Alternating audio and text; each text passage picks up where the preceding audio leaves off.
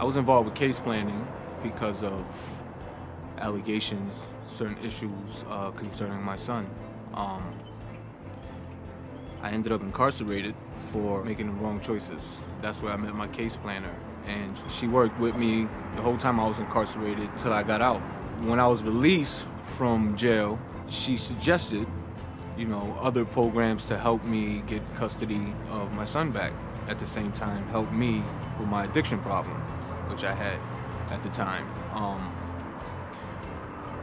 I didn't want to, but I knew it was the best thing for me to do. So I signed a contract to become a participant to the Oneida County Family Treatment Court. And I graduated the program within 10 months.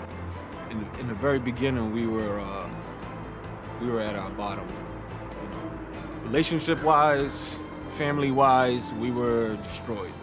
When we needed, when I had internal problems with my son's mother, she was there. She offered counseling services, and we took her.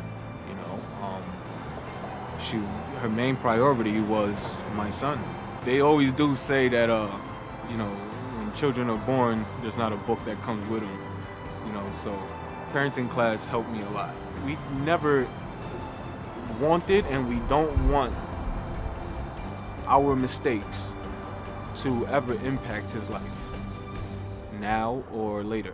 I mean, today my life, I would have never thought I'd be where I'm at now. And that just speaks for itself.